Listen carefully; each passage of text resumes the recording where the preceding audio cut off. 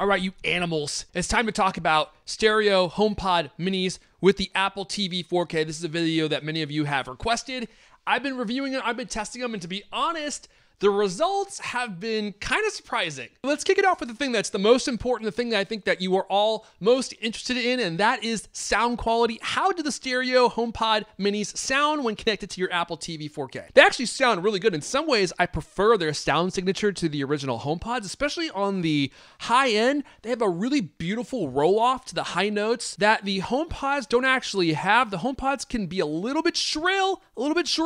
But the HomePod minis, they have a nice, luscious, balanced audio. There's nothing that's jumping in your face or poking your eardrums. And in a way, I actually kind of prefer their sound signature. But where they're lacking definitely is in the lower end. The HomePods are just a lot bigger. They have that custom driver. It's huge. They have those 7 Apple design tweeters, and they just crank out the bass. Like the first time you hear the bass coming out of the HomePods, it's truly surprising because they don't look like they should be able to pump out as much bass as they do. The HomePod minis, they have a nice low end, although I would call it more of a middle end. Like if you like thick with 2 C's, it's more like thick with maybe just 1 C. But they definitely sound good. And the thing that surprised me was they still do a great job filling out the whole array of all the different sounds for all the different TV content that I was watching. I could still hear the blaster fire traveling all around, and you hear the graininess and the nuance of footsteps and people's breaths and all of the little Foley effects that are built into all of your content. The HomePod minis do a really great job of giving you the full spectrum of sound in all of the content that you're watching, but they do lack a little bit on the lower end. Surprisingly though, they actually do a good job at filling up the whole room. I have a very large living room. I mentioned this before. I have tall ceilings, and I really wasn't expecting the HomePod minis to be able to fill the space, especially when you're 6 feet away, and they actually do. Now, if you have a smaller room or you live in an apartment or you're going to be using these for like your computer viewing or something, they're going to be perfect for that type of environment. But even if you have a larger living room like I do, they still do a very good job. Honestly, I was actually really surprised with how good they sounded, and that beautiful sound signature is there just like with the HomePods, and they put out enough low end for you to get the experience that you're probably looking for. Let me give you an example. A great piece of content to watch if you're looking for like that low rumbling sound to see what your speakers sound like. 10 Cloverfield Lane. The audio design in that movie is like a character of the movie. There's a lot of stuff happening above them throughout the movie, and most TV speakers will not deliver that low rumble, and the HomePod minis actually do. You can hear what's going on in the bunker above them. Now, the original HomePods, you get that deep gurgle, that deep rumble. It will be much more immersive than the HomePod minis will be on the low end, but you still get that full spectrum sound with the middle end, the really powerful, impactful middle end with the HomePod minis. Here's the other thing about the minis though, and you may not like this, is they only do stereo. They don't support Dolby Atmos in any way. They don't have spatial awareness like the original HomePods do. So you are getting less of an experience because that Dolby Atmos, if you haven't checked out my video that I did reviewing the Atmos on the Apple TV 4K, baby, they've got rumble. And they send sound signatures all out, all over your living room. There was one scene where I thought the sound was coming from behind me, even though I only have 2 HomePods sitting in front of my TV. But surprisingly, the HomePod minis do a great job. They create a big, beautiful envelope of audio for you to enjoy.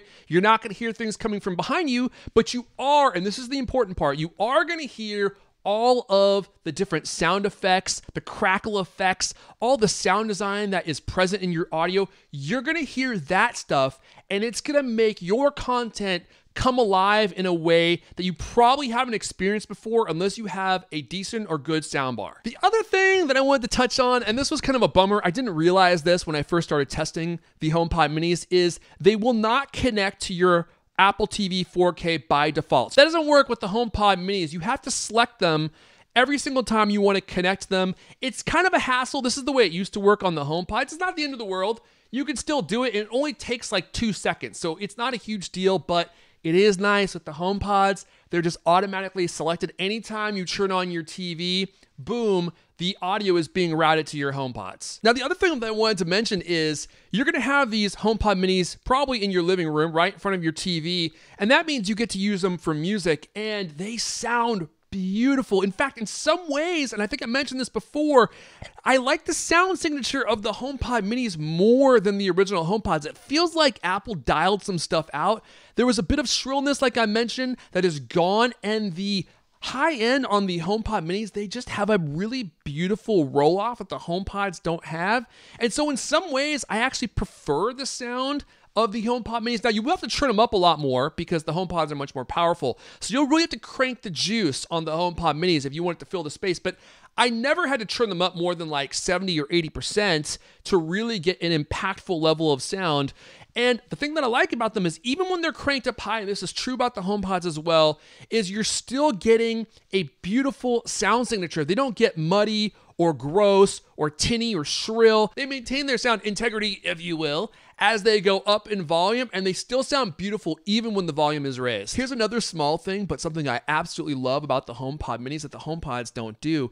They have this beautiful effervescent glow on the top that is on at all times. So they really do look like a candle going off. And I also like the color movement whenever you activate them by invoking you-know-who. They have this really cool color soft animation that goes on the top. It kind of brings them to life, that little soft white glow. It's just always going off, so you know they're ready to listen to you. I actually wish they would add that to the original HomePods. And part of me thinks that the HomePod minis are version 1 of the next-gen HomePods. They're probably going to be round, except much larger. They're going to have the same lighting effects in the top, and they're also going to have the ultra-wideband chip that is present in the HomePod minis. Oh, did I not mention that before? Which is going to enable you to use them as a hub in your home to find items that have the U1 chip installed on them, which Apple is adding to everything. I actually have a video upcoming about this, so make sure you subscribe if you want to hear more about this. Apple's adding this chip to all their hardware, including the upcoming AirTags, so that you can find devices all throughout your home in like a hyper accurate way, like turn left, go right, you're 2 feet away, look down, and there are your keys. It's gonna be that good. So let me answer a question that a lot of you have asked, and that is, should you get 2 HomePod minis or 1 HomePod? Because they're about the same price right now. 2 HomePod minis are $200, and the HomePod goes on sale all the time for $200. In fact, right now, Apple's doing a $100 gift card with a HomePod purchase, so you can get it for about $200. This is a tough one. This is a tough one because the HomePod really does sound magnificent, and it has a much fuller sound. It sounds beautiful. It has that punch that you're really looking for, that cinematic punch. It makes your music sound amazing.